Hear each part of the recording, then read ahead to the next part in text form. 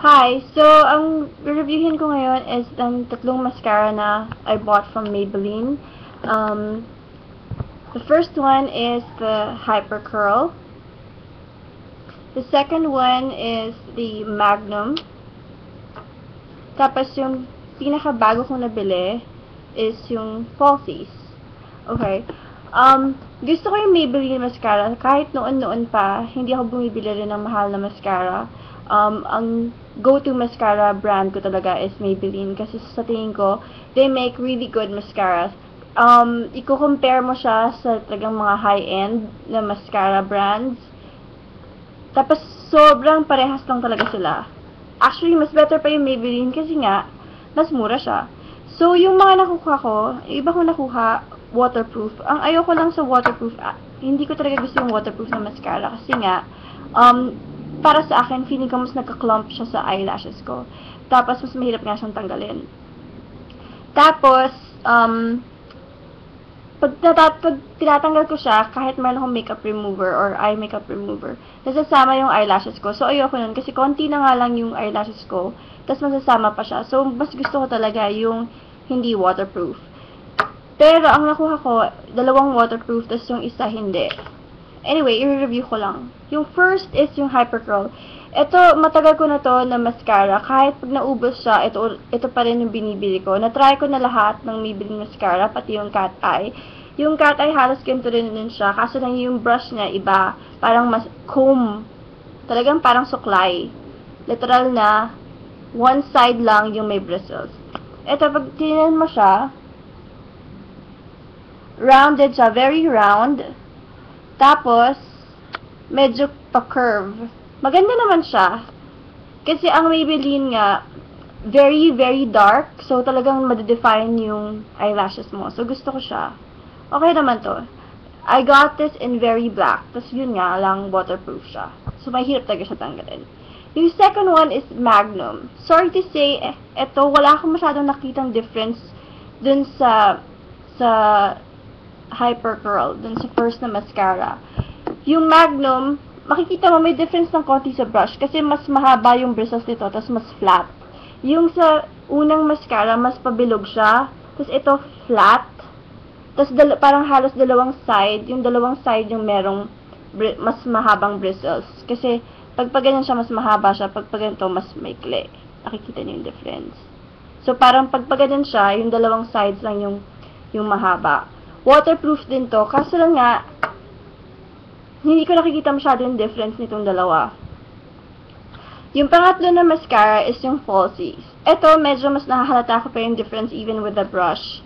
Kasi ito, if you can see, bendable siya. Meron siyang parang hinge. You know, yan. Yun yung hinge niya. Tapos, malambot siya. Tapos nun, pa-curl siya. Pa-curl rin siya. Mas pa-curl yung wand na to kaysa dun sa iba. Napansin ko na mas maganda yung coverage. Mas nakukuha niya yung kahit sa mga dulo, yung mga dulo-dulo na eyelashes ko, nakukuha niya. Tapos nalilift niya talaga.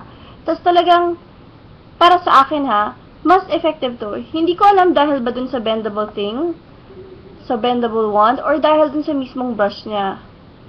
At saka ang pinaka-gusto ko pati dito is, hindi siya waterproof. So, hindi matatanggal yung eyelashes ko pag tinatanggal ko yung product, yung mascara from my eyelashes.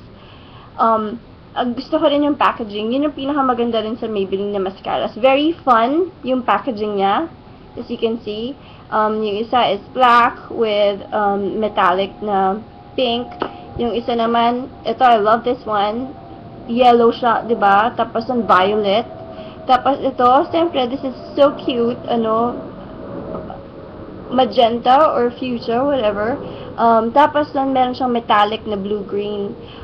Para sa akin, itong dalawa, halos parehas lang. Itong pangatlo, halos kapares din na nito. Pero, mas para sa akin, mas okay to. Dahil may clean lashes ko. Hindi ko pa siya natatry sa friends ko. Or hindi ko pa natatanong sa mga friends ko na mahaba yung mga eyelashes kung may difference sa kanila to. Pero para sa akin na maikli lang yung lashes, ito yung pinaka-effective sa akin, yung Falsies. Tapos nun, since nandito na rin naman tayo sa eye products with Maybelline, kumuha rin ako ng Maybelline na Express Impact Smooth Felt Liner. So, eyeliner siya, pero instead of the traditional pencil, ano siya, felt tip. So, it's easier kasi hindi ka na mag-sharpen. Ako pa naman, parati ko nawawala yung sharpener ng makeup ko. Tapos, nahihirapan rin ako linisin siya every single time na sharpen ko siya. Kasi ginagamit ko siya for lip liner, ginagamit ko siya for eyeliner, concealer na pencil. So, maganda, very, very, ano sa akin to, easy na ganito siya. Plus, ang maganda sa kanya is, kaya nag-travel ka, tapos diba, ewan ko kung nangyayari sa inyo to, pero ako, pag nag-eyeliner ako, minsan napuputol, or minsan nalalagay ko siya sa bag ko, tapos natatanggal yung takip niya, tapos biglang kakalat siya sa bag ko. Ito, sobrang mahirap siya buksan. Tapos, yun nga, hindi siya mapuputol. Kasi nga, ano siya, felt tip, para siyang Sharpie, or marker. Tapos, maganda yung end, very tapered yung end, very precise, maganda siya maglagay. Ang hindi ko lang masyadong gusto sa kanya is, kunwari makapal yung eyeshadow ko. Pag linagay ko siya, minsan hindi siya ganun kumakapit. Pero ngayon, nakukuha ko na yung technique ko paano siya ginagamit. Dinodoble ko na lang. Like, before ako mag-eyeshadow, maglalagay na ako nito, tapos mag-eyeshadow ko, tapos maglalagay ako ulit nito. So, mas tumatagal siya. From my experience, mas tumatagal siya pag ganun yung ginagawa ko.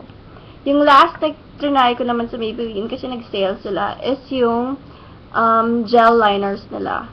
Maganda. It comes with a brush. See? Tapos yung brush niya is similar din sa felt tip brush, pero mas blunt. Maliit lang siya, may takip. It comes with this. Okay, i-review ko lang to. This is a very heavy container. Tapos nun, maganda siya. I like it. I like the frost. It makes it look very expensive. Yung, pag binuksan mo siya, it has a product in it.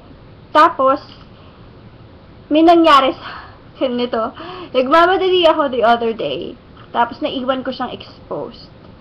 So, nakita ko na lang siguro after mga 3 days, ganyan, 2 days. Tapos, I was like so bummed dahil sabi ko, naku, wala na, tumigas na. Pero hindi siya ganun katumigas. Tumigas siya compared sa dati, pero I can still use it. Ang pinaka-downside lang siguro nitong is yung brush. Kasi yung libreng brush sa kanya, hindi maganda. What I use, and what I recommend that you use is yung, oh no, I lost it. Is yung angled brush. Hold on. Hindi ko alam kung pwede ko i-pause, pero anyway, yung angled brush, I'm gonna show it to you siguro na lang next time. Kasi, hold on.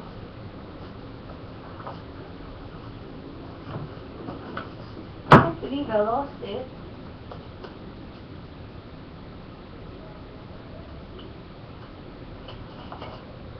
Oh no, I lost it.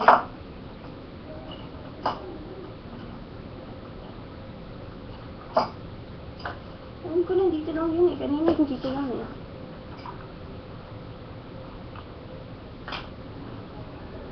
Ah, here it is. Sorry. So ito yung e.l.f. na nakuha ko sa set. I was talking about the e.l.f. brush set, yung studio line nila, dun sa second video ko. And ito yung isa sa mga brush na kasama. If you can see, super, wait, hold on. Yan. Super tapered niya. Sobrang angled niya. At medyo matigas siya. So, wala dinip mo siya sa product. Tapos, dinagay mo siya. Talagang maganda. Sobrang precise yung pagkalagay niya. If you can see. Yan. Suit ko siya ngayon. At very, very dark. At matagal siya. Long lasting. Like, hindi ka na maglalagay. Kahit minsan naghilamos na ako, meron pang konting shadow from the product. Tapos maganda talaga siya. Gusto ko siya. Sa lahat ng mga products na Maybelline, gusto ko yung mga anything na with the eyes. Kasi, ewan ko, magaganda talaga gumawa. Maganda yung mga mascara nila. It can easily compete sa mga high-end brands. Kahit Chanel pa yan. or kung ano pa yan, Guerlain. Maganda talaga to. Tapos, ito is average. Kahit anong brand, meron ako na-purchase na ganito, na Wet n Wild. Ganun din naman siya. Ito, okay rin to. Kasi, this is fairly inexpensive. Sobrang mura nito. Parang, I got this kasi sale, tapos parang 200 pesos na lang siya. Eh, yung mga gel liners sa iba mahal. So, yun. So, just to cap it, maganda to. Especially if you're on the go. Maganda to. Kasi, long-lasting. Very dark. I got the black one, the very black. Black 01 yung nakuha ko. Tapos, super dark na, which is what I like. Tapos, ito, I would recommend this. Ito yung newest nila, Falsies. So, maganda talaga siya. Talagang, siguro, Falsies, para daw ikaw, kunwari, naka-false eyelashes. Pero talaga it works. Even sa mga katulad ko na konting-konti lang yung eyelashes at hindi masyadong pinagbigyan ng Diyos sa ganyang department. Anyway, so thank you for watching and I hope you learned from my video kahit paano. And yeah, see you again and please subscribe. Bye-bye.